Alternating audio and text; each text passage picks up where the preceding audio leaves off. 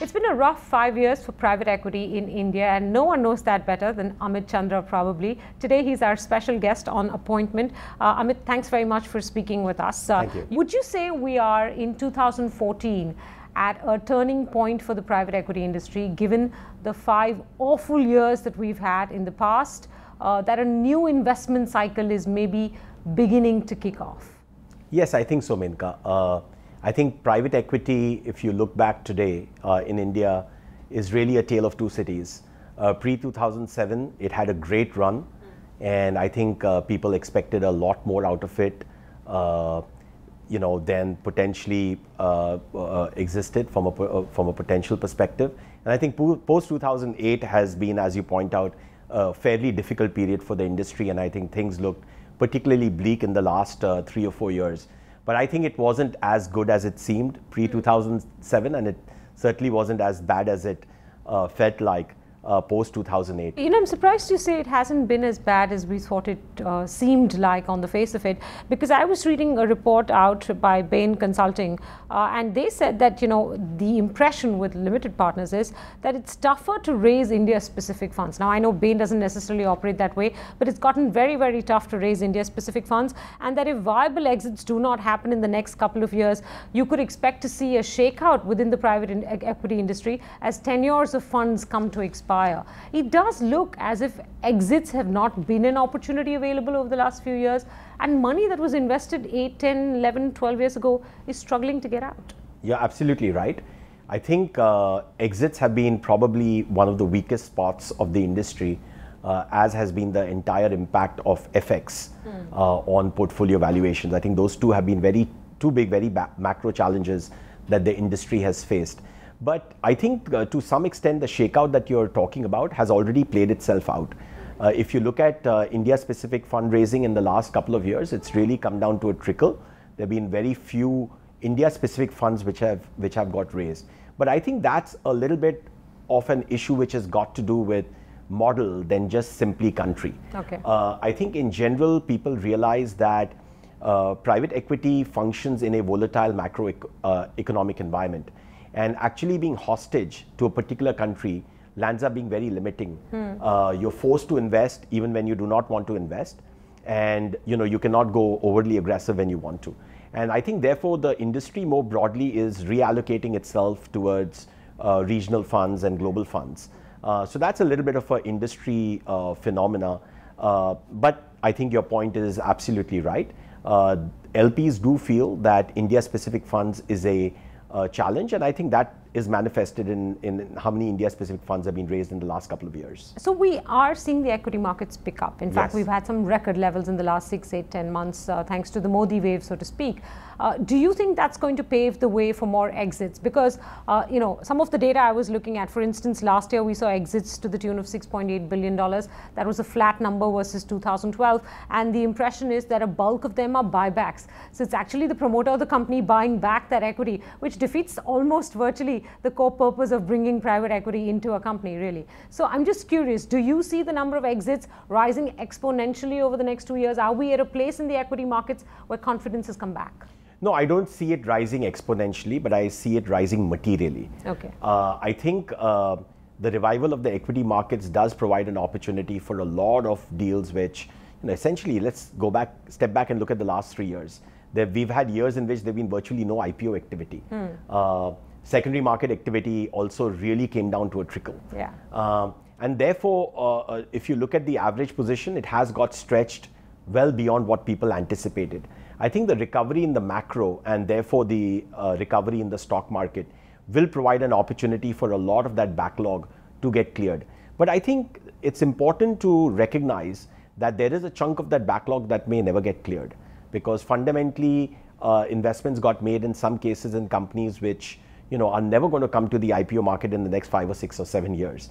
Those stories are just not played out. That's particularly true in the small and medium-sized enterprise segment. And part of the reason LPs are upset with India is because in their own portfolios, when they look at the value of Indian investments, lots of cases there has been impairment over the last 3, 4, 5 years. So it's not just an issue of liquidity, it's also an issue of of carrying cost, and that carrying cost has got impaired because of everything that's happened in India in the last 5 years. Okay, but some of the data seems contrary to what we're discussing. For instance, about 150 funds from 2012 engaged in deals last year.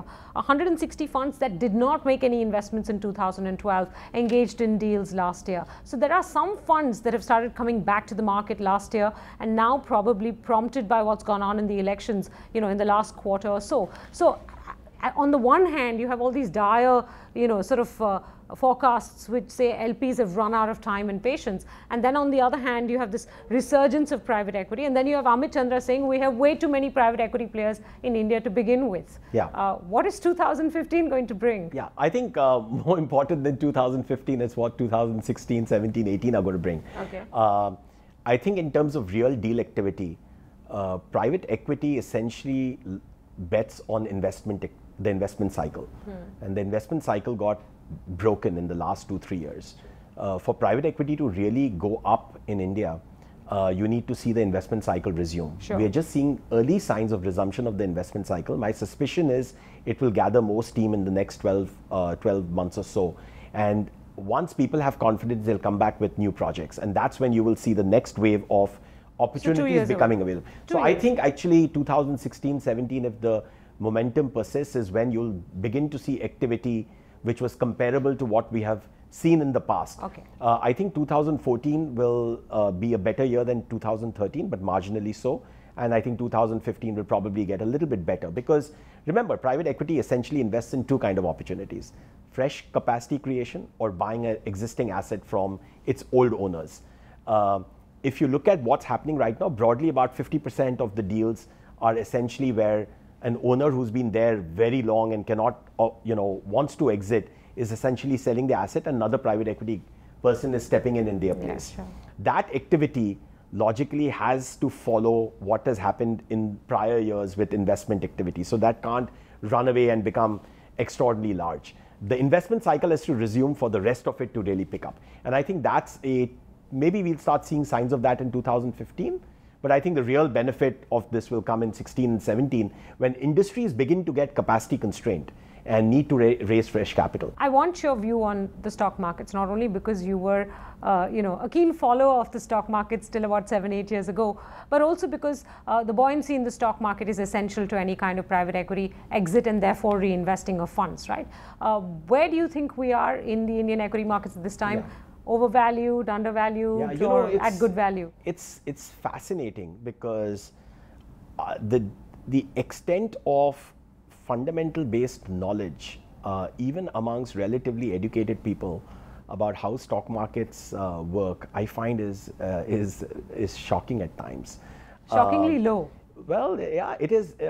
People carry biases which are just extraordinary, and you just got to ask 10 people about how their portfolio, financial asset portfolio is comprised, to get really a sense of how people work.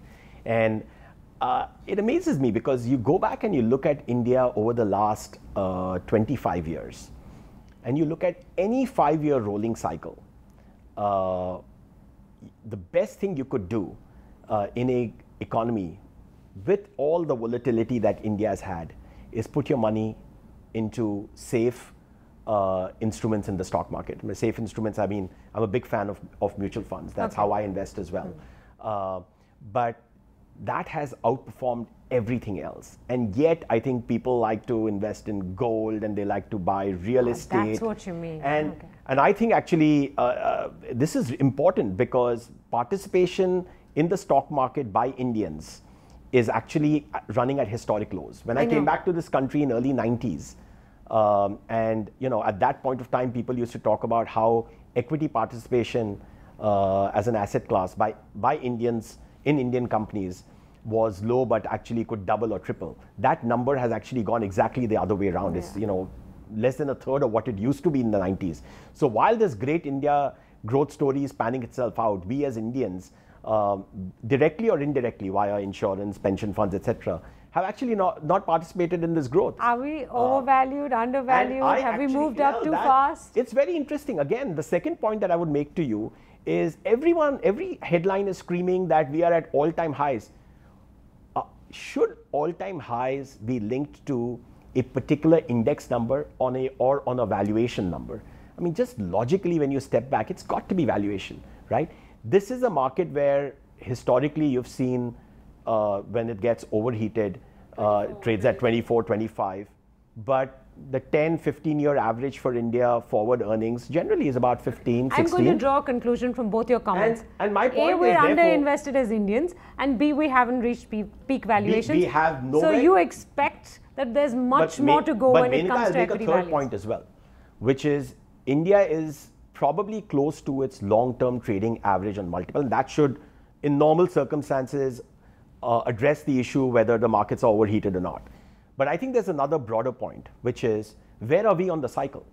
We are coming off a 3-4 year terrible period for corporate India. The earnings cycle has been badly decimated. Companies have had what you call profitless growth by and large, right? Because inflation was high, there was margin pressure. So growth was anemic, inflation was high, margin pressure was high. Therefore, ROEs got into trouble with balance sheets getting more heavy.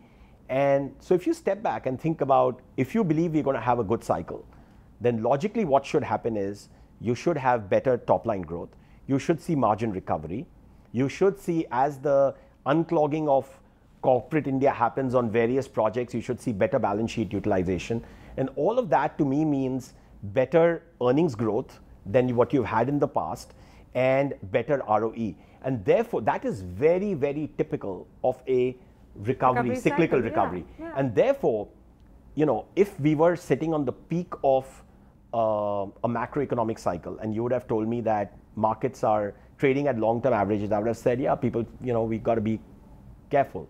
But we are sitting at the cusp of an economic recovery and markets are trading at long-term average. And that to me is the data that should drive the discussion on, is India hitting all-time highs or not.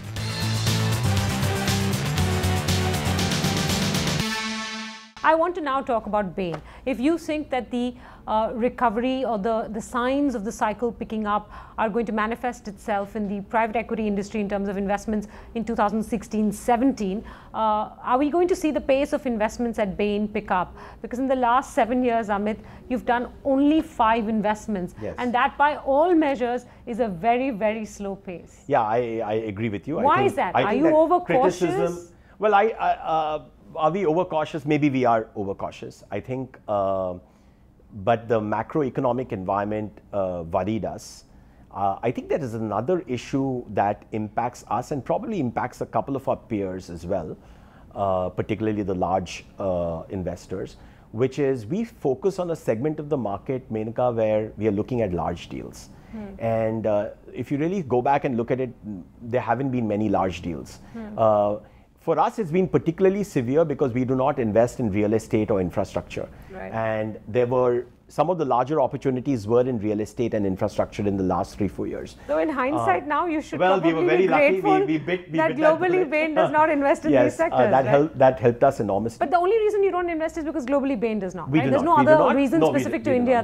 We do not understand regulated industries and how to factor in that. And also there's another point, which is a lot of these investments are essentially target a return profile which is very different from what the charter of Bain's funds are.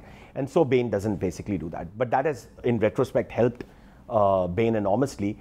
But I would say, would we be more bullish on India at this point of time? Do I feel more confident that we will make more investments here? I think so. I want to go through some of your investments, not to get your specific comments on those investments, but just to talk about how difficult it's been, right? So you invested in Himadri at that time. I think the market capitalization was about 350 million. Currently, it's around 130 million, so it's half. Let me just put it that way. Hero's done well for you. You've done a partial exit. That stock's done well, but that stock is, a stock that's on the top 5 list of every mutual fund portfolio investor in this country. So you don't get too many brownie points for doing well with Hero. Genpact, you bought it about $15 a share. The price has moved up to roughly 17 or 18. So you're making a bit of a profit there. MCure is unlisted, so I don't really know what's gone on with the valuations. And the 5th investment that you did, Lilliput, has really gone sour for you for entirely different reasons.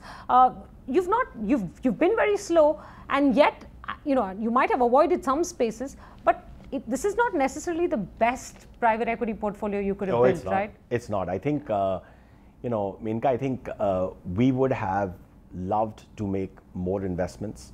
In retrospect, we are glad we did not.